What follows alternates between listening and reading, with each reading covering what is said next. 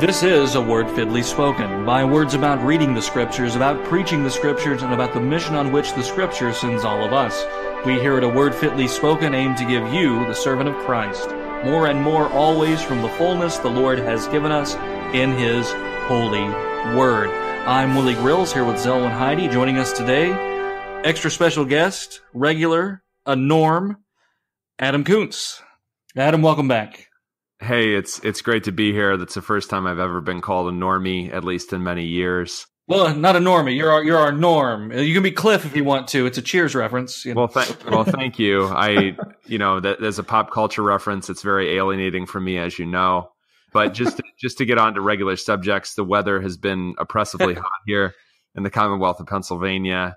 But I am happy that you guys are letting me use the microwave at lunchtime here on the podcast. So, it's great to be back with you. Just be sure to mark all of your foods in the fridge. Welcome here once again, Adam. You are not a normie. You are an eternal edgelord, and we're always privileged to have you with us. Stormy here in Iowa. That's about all we've got. The rain for the corn, looking good. Soybeans. How about you, Zelwyn? Actually kind of cool today. I actually had to turn the heat on this morning since our house is basically a giant refrigerator. But it's an igloo. It's an igloo. Yeah, well, once the ice rolls in, then we can start doing the igloo. But so let me ask you this, Zelwyn. What's it like to build a house of sod? Backbreaking. Funny story is there's the post office in the town where I serve, although it was last used in the 70s, was actually the last sod post office in the United States. So we really are out here in the States. That is so amazing. Living history. I don't even believe it's real, but I mean, it's a good story. It's a good story. I could get you pictures, but anyway. Adam's not going to go out there to check, so... So a bit of a milestone here. I believe this is our 30th episode. Is that correct? That's right. Yep. Yeah, we hit 30. Man, doing good. And we're continuing with C.F.W. Walther tonight, particularly looking at his pastoral theology. The subject for this podcast is C.F.W. Walther and marriage. Now, that's going to be an interesting one. Marriage is constantly talked about in media, online, and homes and everything. Marriage really does make the world go round. It's been redefined and repackaged a lot over the years. However, I think that you're going to enjoy C.F.W. Walther's traditional perspective. And really, he's going to be giving us some stuff that might actually shock some of the audience. Would you guys agree? Yeah, totally. And I think that it's important to say at the outset how much Walther presumes about marriage, how much is implicit in the categories he uses that he really did not feel the need to discuss explicitly in his own time. Obviously, one of the things that he really doesn't have to spend much time discussing is how or why marriage is only between a man and a woman, but he doesn't even have to explain things like procreation or anything like that. There's a lot that he presumes. So if you are interested in a traditional Lutheran comprehensive discussion on marriage, there might be other places to look. I think Walther's fascination for us tonight is going to be in what he does spell out clearly, which is largely why marriage is such a perennial issue in the church and what were issues for him. I think when you look at the past, it's especially enlightening to see what they struggled with in order to see, not only the differences and what seems kind of quaint or odd from that time, but what is perennially difficult and hard, but worth sorting out for our own time as well. I like the way you put it, talking about the perennial issues, because, we tend to think in our own time as if marriage has only really come under attack from, this time period. Like this is the only time that it's ever been questioned. Right. But that's not the case because, all throughout history, from the Reformation onward, which is what Walther is quoting from, they're dealing with different issues, yes, but they're still very significant ones, which shows that marriage has always been a point of very serious discussion among the churches. For centuries. Yeah, I think when you think about your own time as somehow obviously unprecedented. There is something dizzying and even destructive about that thought, because you think that you will have to come up with some unprecedented solution, or you will be overwhelmed by unprecedented challenges. I think it's enlightening simply to think that because marriage is such a blessing from God, because it is a divine institution for the continuation of the human race, which has endured from paradise, it is obvious that in any time, by any means possible or available to him, Satan will want to destroy that institution. In our own time, that destruction has come about largely through public attacks on marriage, and we'll talk plenty about divorce later on in the podcast. But it's not like in previous times there were not great assaults on marriage. I mean, it's really rather, when you look at some of the case histories that Walther brings up in his discussion, you're really sort of like shocked by how degenerate certain people were in the 16th century. But, human beings are plagued by lust and the secrecy attendant upon lust. So it shouldn't really surprise us that marriage has always been under attack by Satan. And just dealing with some of the issues then that Walther has here, yes, he is still struggling with issues like divorce. And even if some of these things seem quaint to us, it does show that all of these things are still issues that need to be worked through, because we have to take what the Word of God says about marriage and apply it in a consistent and a clear way. Yeah, and clarity is especially important because Walther actually starts out his discussion at sort of a 10,000 foot view by talking about how and why the church even has anything to say about marriage. And there is a canard that some of the listeners may have already heard. You certainly get this from sort of the left wing, or let's just say unbiblical wing of those who call themselves Lutherans, which is that Luther said that marriage was a civil matter. Ergo, we simply follow whatever it is that the civil authority says is marriage. But Walther is very clear that marriage is divinely legislated. So he gives the example, for instance, the reason that pastors need to be intimately involved in the marriages of their members and make rulings on what ought to be and what ought not to be is that when asked to divide an inheritance between brothers, Jesus refuses and says, "Who has made me a judge over you?" But when asked about marriage, Jesus provides clear direction about marriage and about divorce, as we'll discuss later. And this is particularly because, and I think that I'll let you guys jump in on this, marriage and having a good conscience about your life together with your spouse impinges very, very, very deeply on people's capacity even to enjoy being alive, if I could say it that way. And when he's discussing the sixth commandment in the large catechism, and Luther mentions sort of offhandedly about people who have broken their marriage vows, and he says, in this sort of like big breezy way that he has, but there's kind of a lot to it sometimes, Luther says, and I know these people who have broken their vows and they've never had another happy day in their lives. I totally concur with that. I don't know what you guys think, what your observations and experiences have been with people's consciences and marriage. Yeah, I would certainly agree with that statement. I mean, if only because when you're dealing with marriage, you're dealing with God's provision for the thing that affects us the most closely. I mean, If husband and wife are to become one flesh, you are dealing with the most intimate part of your life in having a wife. Right. So, I mean, yeah, absolutely. If you're going to have qualms or troubles in your marriage, it is going to affect everything else because you're affecting yourself in essence. Yeah. Willie, what about you? Oh, I'm just listening to the wisdom that you guys have. It's eternally true. If you're miserable at home, you're pretty much miserable anywhere. Yeah. Now, that's not to say that the maxim "happy wife, happy life" is true. That's not what we're saying, because that'll just make you even more miserable if you just seek to simply appease your spouse in whatever. We come across this so often today, this trope that marriage is a shackle and marriage is miserable and family life is miserable because, one, that's what society's come to expect, and two, we take the institution of marriage so lightly that we enter into it without even giving it a second thought. I can just divorce later, or I get married because that's what I'm supposed to do. So this person's here, they're available, they said yes, okay, let's do it. The sense of duty is gone from marriage. Marriage is not simply two roommates, okay? Marriage is not simply your college roommate and then, you do your laundry, she does her laundry. Marriage is meant to create families, and it does. The two shall become one flesh.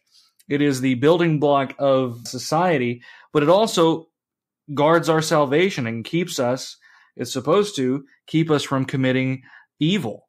Right. Yeah. And in that, there's a whole host of duty, and there's honor about this. What is the husband's duty? To honor his wife and protect and provide. But if you're just another dude, just kind of crashing, in the same room with someone, it's not the same. It is a true marriage because God has joined it together. But as it functions in a lot of households today, it's not a biblical marriage in that sense. It is a true marriage. It is biblical. God has put it together, but I'm saying the mechanics of it do not look like what the Bible describes when it describes Christian marriage. Now, maybe it's just the Southern thing in me that I always go back to honor and duty, but it is what it is. Yeah, we have neither honor nor duty up here. Apologies to Joshua Chamberlain. Yeah, there you go. I wanted to kind of return to Zelwyn's mention of the one flesh, and I would say that in my experience, when people have problems in their marriage, I mean this quite literally, those problems often manifest in the same way that they do in the life of a person who has severe mental health issues. There's the same constant anxiety. There's the same inability to complete the most basic tasks in life. And there's the same sense that everything else is clouded by this problem. Sometimes in a marriage, it can be submerged by the fact that, as you were saying, Willie, our society may condone a very unbiblical conception of marriage. So, for instance, Walther everywhere assumes what the Bible teaches, which is that the husband is the head of the household. If that is neither taught nor presumed and is in fact actively militated against by our society, and people don't know what to think about marriage, and so they just kind of fall into that unbiblical pattern with the wife being the head of the household, in that case, they are unhappy and they don't even know why. Yeah, and it manifests, and then you see it. You see, like you say, actual physical health problems manifest from this. It all kind of grows out of that. And we're also starting to see an interesting phenomenon now. Okay, so you have the woman who's often head of the household or who runs the show, but now we're starting to see kids as head of the household because they're elevated so high. Right. It's a bizarre phenomenon. What do we do about it? Well, one, obviously, we go back to the scriptures and see what the scriptures say. And I hope that's really our goal here when talking about Walther. Walther is thoroughly based in a biblical understanding of this. He doesn't presume any other format for marriage. Right. Not at all. Yeah. And really what he's going to exposit is going to be a lot for many people to swallow today. And that's the thing. The Christian life is a life of sacrifice, and marriage itself is a sacrifice rather than an indulgence. It's always portrayed as an indulgence in many ways, but it isn't. It's meant to be a life of mutual sacrifice. And what does that sacrifice look like? Well, hours spent, working to provide or working in the home, to raise these children, to raise godly children, to raise a Christian family. It's a continual sacrifice. God calls Christians to give up their lives. And there are luxuries that Christian families will not get that the career-driven, dull, secular humanist family will get, quite honestly. Simply because, hey, no children, more pocket money, we can do more things. Yeah, and I think if Christians don't understand, what Jesus says when in speaking about the rich or those who have chosen their portion in this life, that they have already received their reward, If we don't understand that they have set their minds on things below and we have set our minds on things above, then we will not be able to pursue a life of sacrifice. A Christian marriage is aimed at a higher goal, as you were saying, especially with raising godly children.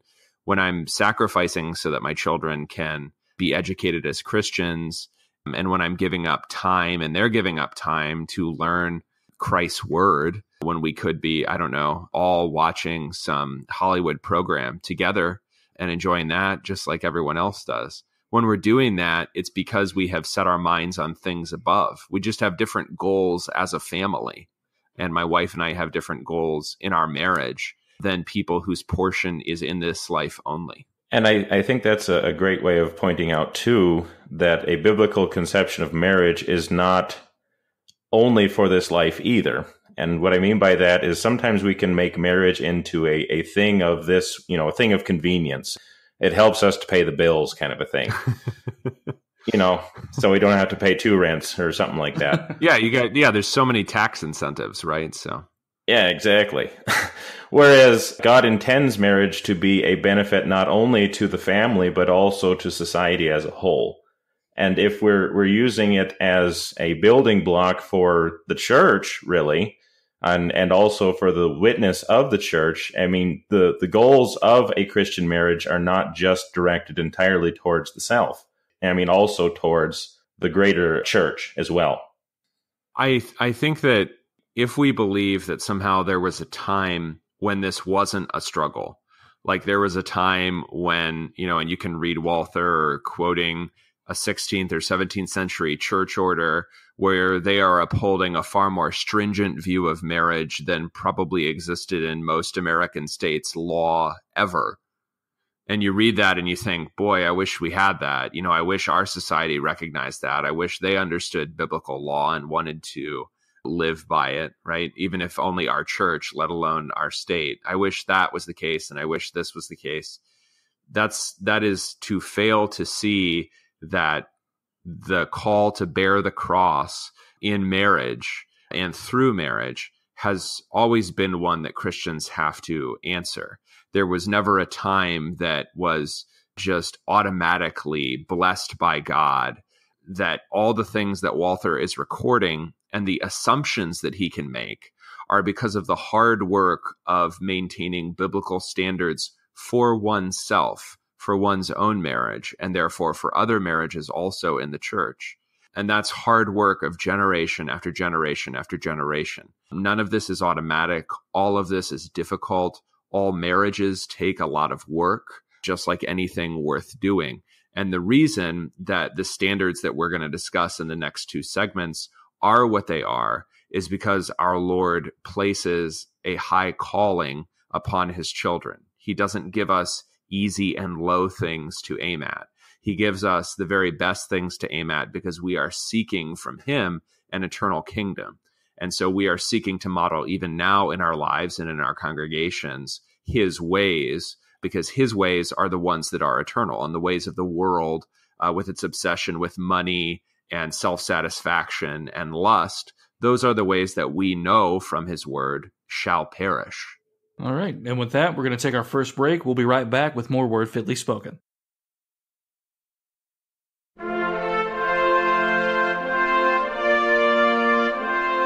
The Word of God is living and active, sharper than any double-edged sword. The Word of God is the center of our faith life. Join us every Thursday for a new podcast, available on iTunes and your favorite podcasting app. Follow us on Twitter at WordFitly. Check us out on Facebook, facebook.com/WordFitly, and check out our website, wordfitlyspoken.org. We thank you for listening, and stay tuned for more Word Fitly Spoken.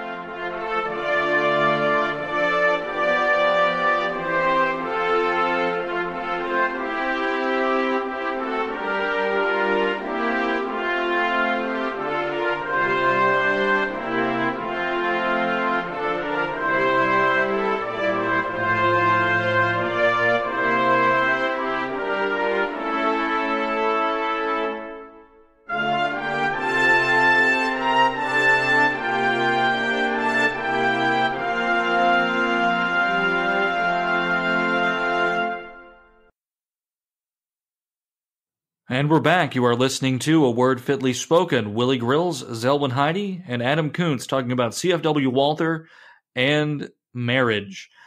So guys, let's jump right into this topic that gets a lot of ink, at least for this section, forbidden degrees. So what would that mean in this context? This is about how high you can go as a Freemason and still be a Missouri Synod Lutheran. Adam has reached the 33rd degree. Yeah, 33rd, but you can't go farther than that, and you're not allowed to go into any of those like weird research lodges or anything like that. So. But you can enter the White Lodge if you're a Twin Peaks fan and a Missouri Synod Lutheran. So there is that consolation. Forbidden degrees is a biblical teaching about whom you may not marry. And there is a chart, if you buy the book, on page 247, kind of an amazing chart in its comprehensiveness. And it says right in the middle in giant letters, "Do not marry." And then you kind of figure out this chart in mathematical fashion. The simplest way to say it is that there are two different ways in which someone may be related to you and you may not marry him. The most obvious is within a common line of ascent or descent. So you may not marry your grandfather, you may not marry your daughter, anything like that. I know that seems fairly obvious, and Walther refers to the law of nature and how every nation, and then he kind of qualifies it quickly and says every civilized nation forbids these things. You know, it really gets the old noggin jogging when you think about, well, maybe we're not civilized anymore because how long is it until Vox or HuffPo comes out with an article justifying this?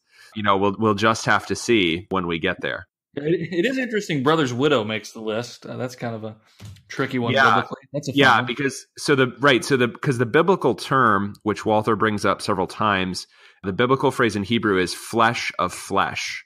So if you are already one flesh with someone, you cannot become one flesh with someone who has become one flesh with that person. So that's why you don't marry your brother's widow, because that person has already been joined to your brother.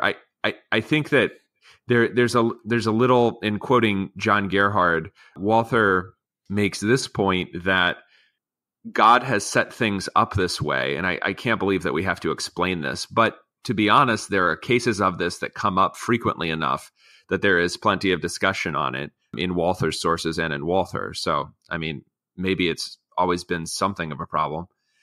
God makes it this way because families need to basically be protected from anything being allowable while at the same time being families and being together. So it basically preserves the family unit from suspicion, upheaval, topsy-turviness by curbing what is possible.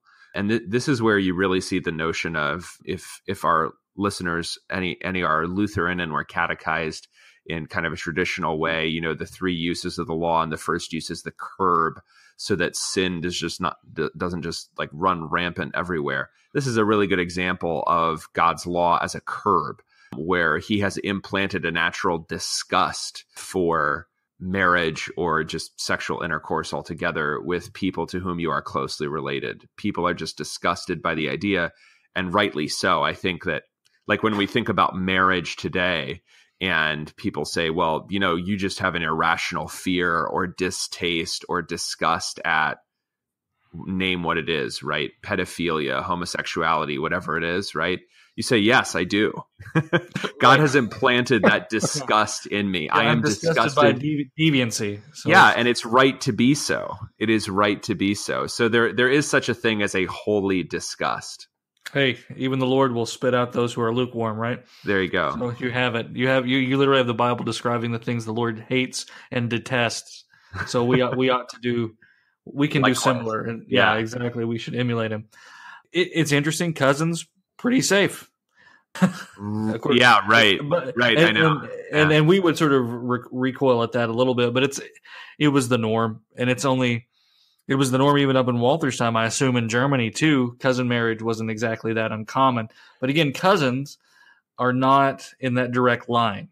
I think as far as this line goes down other than step parents and step siblings is nieces and nephews, or as the book has it, parents or children of siblings. Which again, if that doesn't cause you to retch a little bit at the thought, you need to reorder your passions. Right. And it's interesting that he and the Lutheran fathers whom he's quoting are drawing all of this from Leviticus and Deuteronomy, and they're doing that really without qualification in order to say that the Mosaic law is a reflection of God's eternal will. And they are obviously basing not only the church's decisions, but also the civic law within the Holy Roman Empire and within their own individual states on that Mosaic law, really, really without qualification. That's important for listeners to understand, because sometimes the church-state relationship, which is obviously important with marriage, is portrayed within historic Lutheranism as if Lutheranism were kind of Jeffersonianism avant la lettre, that we made up separation of church and state long before, Washington ever said anything, or Jefferson ever wrote to the Danbury Baptists. Yeah, and then it becomes portrayed, even by well-meaning Christians, that any idea that biblical law would be the foundation for civil law is somehow legalism and anti-gospel or anti-Christian. And I think it'd be further from the truth. If the law is God's will, and I assure you it is, then societies would do well to order themselves around it. And it's something that you see in Christian history. Whenever a society becomes overwhelmingly Christianized, the law changes. The Code of Justinian is not identical to the Roman civic law on which it is largely based, because Justinian human sacrifice ends in the New World. Yeah. Because biblical law is instituted. There you go. Cortez did nothing wrong. So, and we're going to get letters. But it is true. I mean, everywhere. And then you see it go perhaps a little bit to the extreme. Perhaps in England in some places, perhaps. But I don't understand why you're qualifying at this point. Well, I'm just building up. I think we're already there. Yeah. I'm building up for episode 50, where it's all about blue laws and bringing them back. Seriously, folks, don't make people work on the Sabbath. Well, it's out of the bottle now. So, I was going to mention too that when Walther does qualify that discussion of the law, it is to say that things are easier to get away with in America. For instance, when he's talking about impediments to marriage, and I know, Zelwyn, you want to get into that, so let's do that now. When he's talking about impediments to marriage, the traditional understanding is that for 3 Sundays prior to the wedding, in the time between the betrothal, which is understood to be a binding contract for marriage, and the marriage itself, the wedding itself, you publish the bans, right? And anyone who knows Victorian English fiction will know what this is, because it happens in every novel that that has any kind of wedding. You announce the marriage and you say, does anyone know any reason why these people should not be married? Is one of them a criminal? Is he a bigamist? Whatever it may be. The finish of that is when, in the marriage ceremony, at least in the Church of England's service, the priest asks one last time, "Speak now or forever hold your peace," because he's been asking, does anybody know, if there's a problem with this? Walther says, well, in America, everyone's moving around all the time. So no one really has any idea who anyone else is. And this is a big problem. It is kind of funny. Of course it would be for him. He's in the West and he gets off a boat. So of course it's going to look that way. We did have settled communities. They go back generations. They're still there. It's pretty much the entire eastern United States. But I understand what he's saying. And it's true where he is. But let's be fair here. My ancestors had already been here a couple centuries, so it didn't move that far once they got out of Pennsylvania and Virginia. So, but the point still stands. Mistakes were made, but then they stayed in Kentucky. But now we're colony posting. Yeah, we are. Rest in peace. But the point that you're getting at here, Adam, and I think one that, we really only retain this whole notion of, does anyone have anything against this marriage, almost purely out of tradition by this point. Right. Yeah, it's a formality. But it's actually a very real question that is wrapped up in all of this, because we tend to see marriage as a purely individual affair. Right. Like, I'm going to get married and ain't nobody going to tell me what, who I can't marry, kind of a thing. Right. It's my special day. The heart wants what it wants. Yeah, that's right. Love is love. Love is love, all of this. So it's really all about the self. Whereas the whole notion of fitness in connection with marriage is really a notion that we've lost altogether. The idea that certain people are not fit candidates for marriage, because marriage is not really about the self. Marriage is about the coming generations. It's not focused just on the now, but it's also looking forward to the future. I think that it is no surprise that we struggle to uphold biblical standards for fitness for the pastoral office in a time and a place where we also struggle to uphold biblical standards for fitness for the estate of marriage. I think we have a real difficulty saying that the estate, the office, the institution is more important than the individual and his personal desires, however disordered those may be. What are some of the reasons someone is not fit for marriage?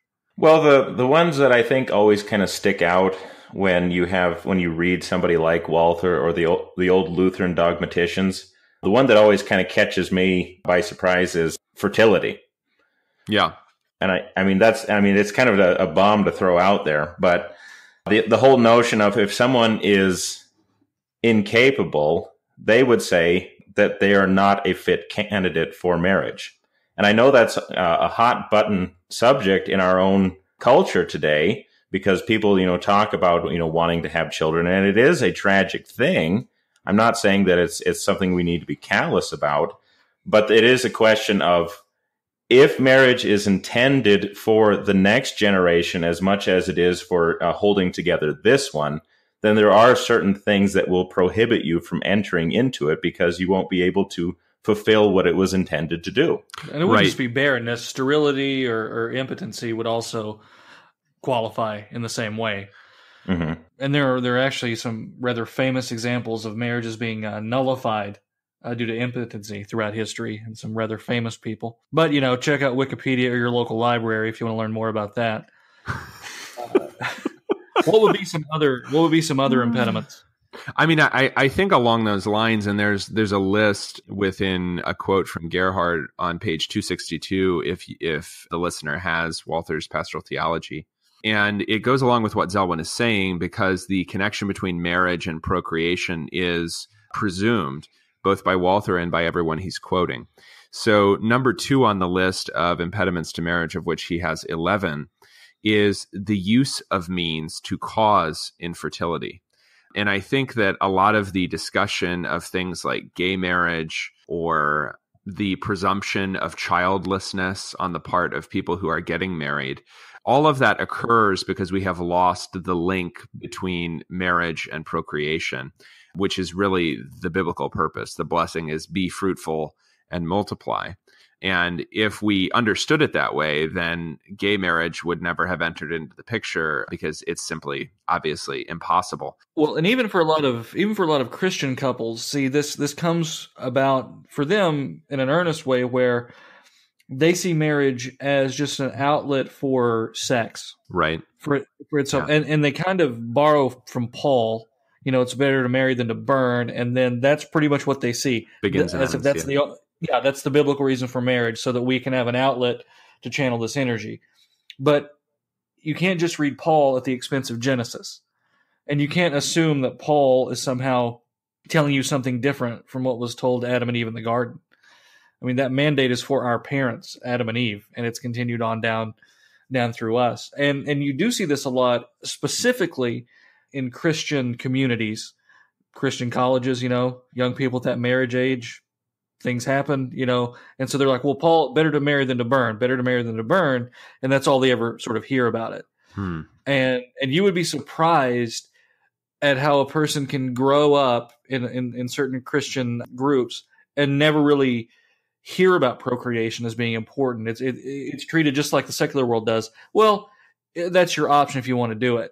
Right. But wouldn't you rather have this car or this dog?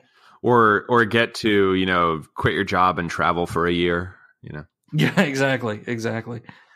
And so it's been indoctrinated into people. And sometimes in an earnest way, in a sincere way, in kind of a backdoor way. And that's the tragedy of it all. It hasn't just been, the counterculture movement that's done this. And, hippies didn't just infect people's minds. It was, in many cases, the church doing it inadvertently. It's important to clarify, because Walther really doesn't discuss it. There is a vast difference between getting married and finding out that God is not giving you children, which is his prerogative. Right. There's a vast difference between that and getting married in order to frustrate God's general and express will to bring children into the world through marriage. There's all the world's difference in finding out that it is not his will to give you children versus attempting actively to frustrate his will within your marriage. Yeah, and if you're married and then come to find out that you're infertile, that doesn't nullify the marriage. Right. And that's not a reason to Abraham doesn't. I mean, look at Abraham. That's the one that I was going to point to, right? Mm-hmm. But Abraham doesn't just run on. Well, the middle part of the story gets complicated, I suppose. But Abraham wants a workaround. To go back to the perennial thing, but he doesn't get it. Yeah, he doesn't get it. Right. Abraham wants a workaround. He basically, that if you want to figure out what you're supposed to think about the notion of pregnancy surrogacy in contemporary times, look at Hagar. It was tried, and everyone ultimately gets really confused about what they're supposed to be thinking and feeling. It is a mess. Don't do it. Don't try to work around God's appointed means. It never ends well. Submitting to the will of God is oftentimes difficult and painful. And we don't want to make light of that situation. Like, we're not telling, well, just get over it. Suck it up. That's not what we're saying here. But it is a profound thing to acknowledge what the scriptures says about fertility. God is the one who opens and closes the womb. Well, if you want to take it a step further too, marriage is not something that God gave us for us to do what we will with it. If we are serious about God being the one who joins us together, then we need to let God be the one who actually puts us into that estate. And so it is a serious thing to contemplate. We don't want to just imagine that it's our plaything, which is, I think, unfortunately, what happens when we think of it purely in individualistic terms.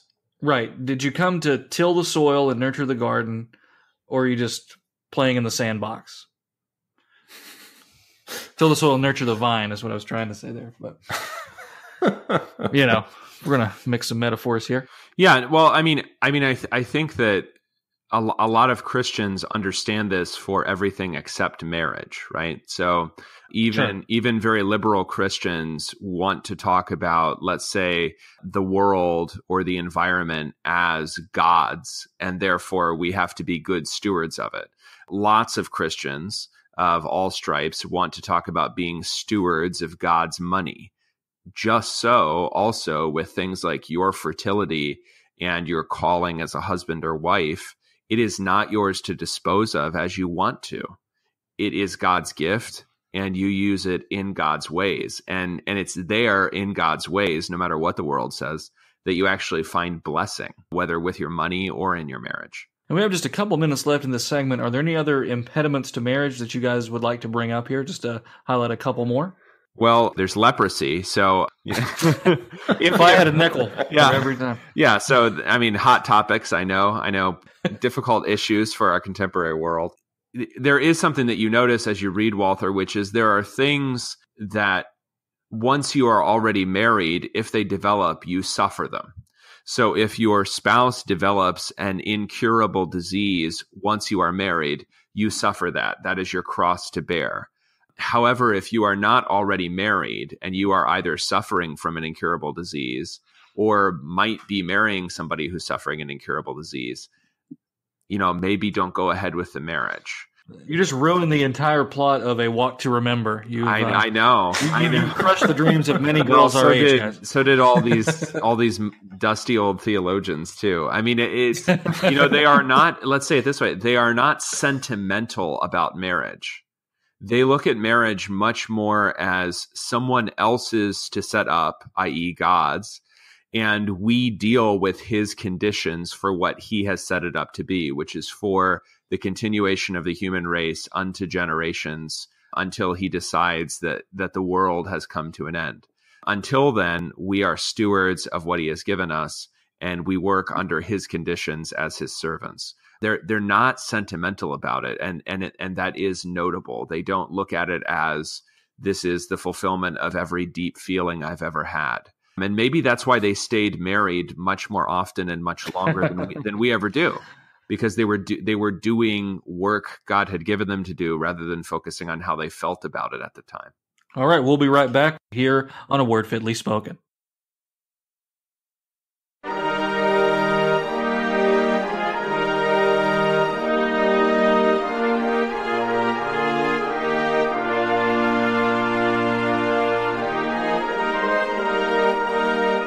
All Scripture is God-breathed and profitable for teaching, for reproof, for correction, and for training in righteousness, that the man of God may be competent, equipped for every good work. Visit our website, wordfitlyspoken.org. There you'll find new articles each week on the Bible and other topics. You can also join us on Facebook at Word Fitly Posting. That's Word Fitly Posting with a P, to discuss anything you've read or heard. Thank you for listening. We'll be right back with more Word Fitly Spoken.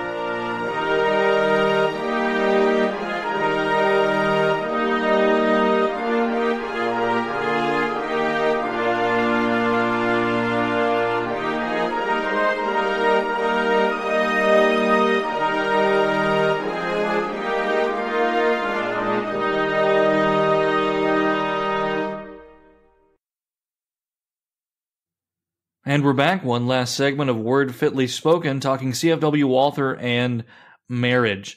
So now we come to the third rail of marriage discussions, the perennial hot button issue for us today. It's not gay marriage, actually. It's divorce. The concept of divorce, biblical grounds for it, and what do we do with it? So how does Walther treat this subject, guys?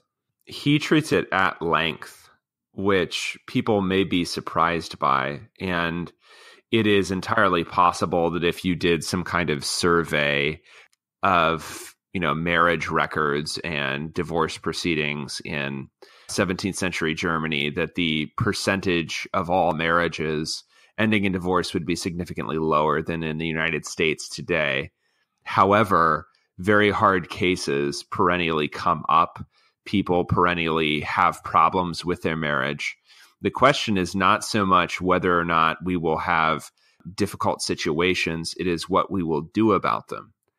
And I would say that if the church is not invested in upholding biblical standards for marriage and therefore also for divorce, which we'll discuss, then the church sounds rather hollow when it tries to uphold biblical standards for the idea that marriage is between one man and one woman for life.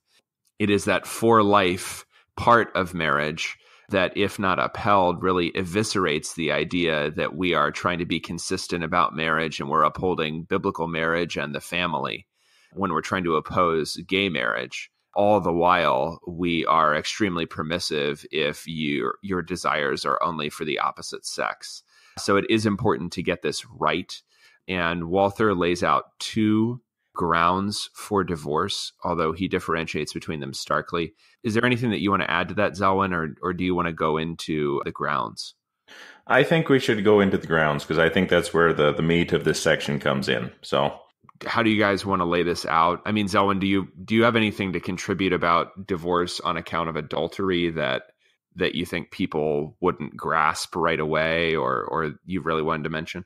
No, I mean, because when Christ is talking about divorce being permitted because of adultery, I think that's a fairly straightforward thing for us. In fact, Walther himself doesn't even spend that much time on it because I think we understand instinctively that to break the marriage bond through an act of blatant adultery is something that's going to constitute grounds for divorce. I mean, it's a pretty straightforward thing, even in the Gospels. And in his formulation, in Walther's formulation, he says, before saying that this is permissible on grounds of adultery, he said, if the guilty party shows repentance, the pastor should first of all admonish the innocent party to forgive and reconcile. Because the goal in a Christian marriage, whatever the topic is, whatever the situation is that the marriage would remain, if at all possible, and that the conscience should not be burdened either by unrepented sin or by silence or hostility persisting between husband and wife, that everything would be open, everything would be handled graciously, and that each would love the other. Where that is not possible, it is the pastor's goal, it is the church's goal to make that possible once again. So even where you're talking about an explicit grounds for divorce that our Lord has outlined in Matthew 19, nonetheless, the pastor's first duty, and obviously therefore also the first duty of husband and wife, is to seek reconciliation if at all possible in this life. The goal should never be, I mean, it would be very sort of suspicious if your husband commits adultery and you're like, all right, well, I got grounds for divorce. See you later. You know, it really kind of makes you wonder, you know, it's almost like you were hoping that would happen or something, right? So, yeah. Well, is it too much to say that even though our Lord permits divorce in this case, divorce is still, I mean, it's not like this is a God-pleasing solution to the situation. This is a necessary reality in some cases where reconciliation is impossible, but it's still something that should try to be avoided at all costs. Yeah, I mean, a divorce is always a tragedy because you cannot have a divorce without sin. Mm-hmm. Now, it's not saying that with grounds that the divorce itself is a sin, but there is a grievous sin that has to be committed before divorce can be permitted. Mm-hmm. And so it always is messy and it always is tragic when it happens. Mm-hmm. So the Lord isn't delighting in this, even if he's put these provisions in place. You know, so we shouldn't, you know, think about a divorce as some kind of good thing, even if it gives somebody a quote unquote out of a bad situation. Right. Mm-hmm. Right. And we tend to look at it that way, like, man, really glad I got that. Now there is some truth, you know, the laws concerning the divorce decree and that kind of thing being a protection for the spouse who's left with nothing, but that's really a different issue. But it's kind of like you were saying earlier, Adam, about, oh, well, I've been sinned against, so here I already had these divorce papers ready just in case. You know, yeah. We have to look at it for what it is, and it's not something to be taken lightly. We live in an age of no-fault divorce. The no-fault divorce is one of the greatest evils ever inflicted upon man. No-fault divorces are absolutely wicked, and we need to do away with that. We need to bring the laws back that made it harder to get a divorce. Simply for this reason, divorce is treated lightly, and then marriage is entered into lightly, and we've made a mockery of the institution. And maybe I'm coming in a little hot here, but you've absolutely seen it. You've seen people's lives absolutely ruined because people didn't want to work, didn't want to put up with this person or whatever. Families torn apart. You know, people just bankrupted, all sorts of things simply because no-fault divorce. Well, that's one thing to point out there, too, with all of this. Again, if we're emphasizing the fact that marriage is not a purely individualistic thing, you know, it's not just about me and my feelings. Divorce is not simply dividing up what God has brought together. It's actually deeply affecting the lives of all of those connected to that family. And in the case of, especially in biblical times and even in Walther's own time, to be divorced would mean that a woman, for example, might not have any means of support. And so she would be left out in the cold. She would basically, her life would be in danger because she would, you know, have to be thrown onto other resources. So, I mean, we don't tend to think of it in those terms because, again, we're so focused on our feelings. But really, I mean, we look at the children, you know. I mean, that's the one we look at the most nowadays, is how children are affected by divorce. And it ain't good. There has never been a period in history, civilly speaking, where it was that easy to put away a spouse. And I don't think it's proven to be good for us as a society.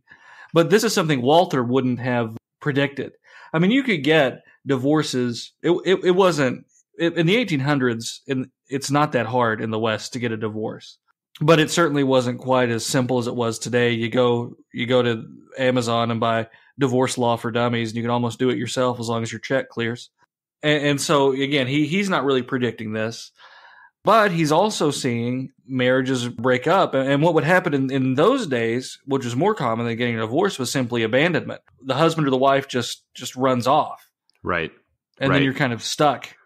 You have this, you're legally married to someone who has disappeared. And it was easy to disappear on the prairie in America.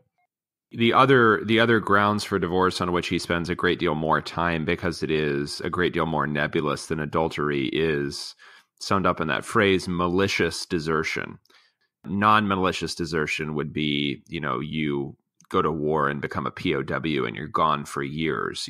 It's not your fault. You didn't try to run away. But malicious desertion is you ran away from house and home, wife and children, and you are gone. That's actually a clear-cut example and is what Paul is referring to in 1 Corinthians 7, where this text comes up. If the spouse runs away, the brother or sister is free to marry again because the other person has gone away and is, as it were, dead. In fact, may be dead. Malicious desertion, however, certainly in modern times where Christians are still trying to justify divorce on biblical grounds, any given divorce, malicious desertion is where you drive the 18-wheeler of feelings through in order to justify your divorce. So I have seen any number of situations that did not constitute abandonment classified as malicious desertion in order to justify a divorce, even for clergymen. I've seen this happen. Yeah, because like you say, you have the clear-cut example of he's just straight gone. Right. But then the question is, well, what constitutes being gone? Mm-hmm. Can you be emotionally gone? Can you be... Yeah, he's playing Settlers of Catan down at the rec center, 6 days a week. He's really obsessed with his miniatures or something.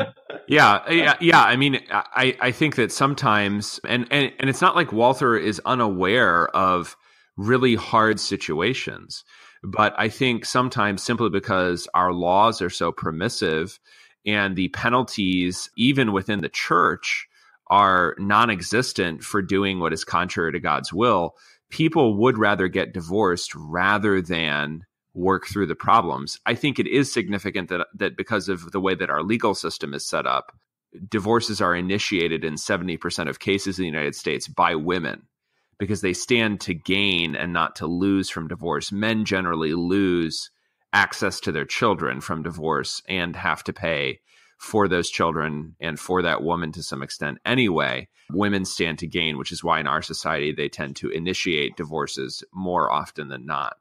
But it is at the point where something that Walther never anticipates, which is that clergymen would be divorced and or remarried, is also not unknown, even within our own confessional Lutheran circles. Yeah, and that's the thing, though, that is very recent. It was just unheard of until really very recently in Christian history. Would you say like the last 30 years, 40 years? Oh, definitely, yeah. Yeah.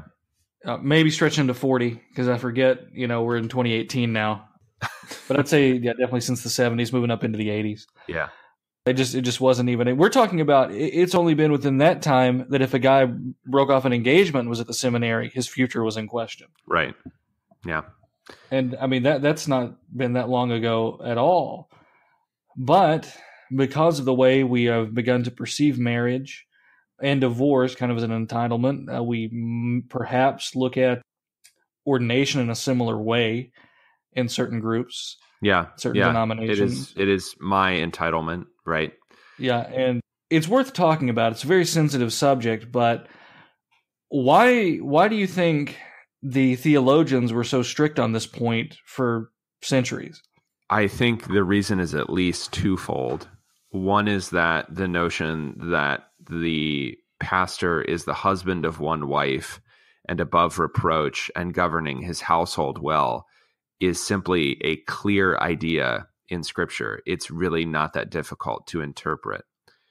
I think also because it is clear from what is written both in Walther and in any other older pastoral theology you may care to consult, that, as I was saying earlier, they were willing to put in the hard work of valuing the church and the offices within the church, or the family and the roles within the family, as God has set those things up, over the feelings and the personal struggles of the individual people occupying those offices or roles. It is telling that they don't identify the husband of one wife thing with polygamy, for example. Right. They don't say, oh, well, he just couldn't be a polygamist, as if all the other Christians could be somehow in the first century. Right. I mean, it's absurd on its face, but most self-justification is. If you dig a little under the surface in any self-justification, whether it is, well, I can still be a pastor because it wasn't my fault. Well, no, that's exactly the opposite of what Paul says. The man is always responsible, even if the wife committed the adultery. It is still his failure. Ergo, he can be a Christian, but he cannot occupy the pastoral office anymore. I mean, it's like saying, well, the guy under me at City Hall is the one who embezzled money. Yeah, but you're the mayor. You were on watch. He was your employee, and you failed too. You let this happen. That's a failure in your administration, your governance as well. So the idea that somehow the man is not responsible if the wife goes off the rails, that's part of being the head. You are in charge also when things go wrong. Yeah, and but we even see examples, and very popular examples, of cases where the pastor is actually quite literally at fault. Right. Not indirectly or implicitly, but explicitly at fault, and then almost immediately being restored to the office. Yeah, I think that something that people do not realize when they celebrate this as if it is some great achievement of grace to have done something heinous. We saw this with Tully and Chivijan. We see this with Chad Bird. When this happens, people do not realize, as they do not realize when they are getting a divorce, what this will do to people in the future. They do not realize what it means for people to see sin magnified and celebrated, especially as if it were some great celebration of how great Christ's forgiveness is, because look at the horrendous thing I did to somebody else, and he forgave me, and here I am probably making money off of it now. When that happens, they do not understand what that means. I can tell you that if I had known about, especially those two men, when I was a new Christian, I would have thought, well, what am I doing any of this for? Because it's obvious that Christians don't care about what the Bible says. To honor the institution, the office, the text, God's words over our own feelings and predilections is to set up, both for Christians and non-Christians, both for the strengthening of the church and for the proclamation of the gospel to the unbeliever, that God is supreme over us and we are his servants and we follow his words. And we do what he says, even when it's hard, and we go silent where we ought to be silent in shame. We do not set our own egos or predilections or feelings over marriage, which he has instituted, or over the holy office, which he has set up to feed his church. We don't do that because he is the Lord. We are not. He is God. We are his creatures. So none of this is arbitrary, and nobody's saying that any of this is easy, but we are saying that God's word must prevail. If it does not, we have no future. We destroy things even where we think we are magnifying God most greatly when we let our feelings prevail over his word. Zelwyn, you've been a little quiet over there. Do you have anything you'd like to add? What am I going to add after that? I don't know. Can you sing? No, I mean, it's true. I mean, I don't know what else to say other than if we're going to let the Bible be the Bible, we have to listen to what it says. I mean, that's kind of what we've been harping on for several episodes now. Well, maybe harping is too strong a word, but the point is clear. I mean, the word is the word, and we are called to listen to the word and not to try to shape the word into our own ideas of what we think it should be. Right. This goes back to what we were saying just 1 or 2 episodes ago. It's very easy and very pleasing to the ear to do theology via slogan, via platitude, these sort of niceties that we've come to do, and these labels that we've slapped on ourselves to identify ourselves as part of this camp or that camp. But at the end of the day, what has God said? What has God revealed in his word? And that's what we ought to be bound to. Slogans and whatever be damned, we are bound to what God has revealed. And we ought to have the humility, at least, to know that God's ways are better than our ways, even when it stings, even when it hurts. God still loves us. Christ's forgiveness is still there, but there are consequences to what we do. And the scriptures are very clear when they are presented. This ties into everything, not just marriage and divorce, but really all spheres of life and all people in all their various vocations as husband, wife, father, son, daughter, whatever. So yeah, good stuff, guys. Any final words before we wrap it up here? Yeah, I think on this topic, the listener can look most clearly at the stories of David and Solomon, the greatest kings of the united Israel. And you have only to consult their lives in order to see the generational destruction that occurs when you place yourself over God's word and you try to become its judge rather than submitting to it. You may be enjoying what you're doing. It may seem right in your own eyes, but what seems right to a man may be the way to death. And so this is a call, in this case specifically about marriage, but as you said, concerning all things, to submit ourselves to God's word. That is the best thing for the coming generations. That is the best way to honor faithful forefathers. And that is the best way to live with a good conscience in our marriages and in everything else, to live with a good conscience in the fear of God all the days of our lives, because one day we will appear before his judgment seat and we will have to answer for what we say and for what we do and for how we have lived. And we want to do that, as Paul says, with a blameless conscience, with faith unfeigned, and with love issuing from a sincere heart. And in doing so, the best way to do that, the only way to do that, is to submit ourselves to his word in all things. Thank you very much, Adam. We hope to have you back for another episode on how to die right, because this has been a very, very fruitful discussion. Again, thank you as always. Thank you. Always a pleasure. This is a Word Fitly Spoken. If you like what you heard, have questions, want to contact us, check us out, wordfitlyspoken.org, Twitter @WordFitly, or Facebook.com/WordFitly. Also, check out our discussion group, Word Fitly Posting, on Facebook. That's Word Fitly Posting with a P. I'm Willie Grills here with Zelwyn and Heidi. Again, thank you, Adam. God love you all, and God bless.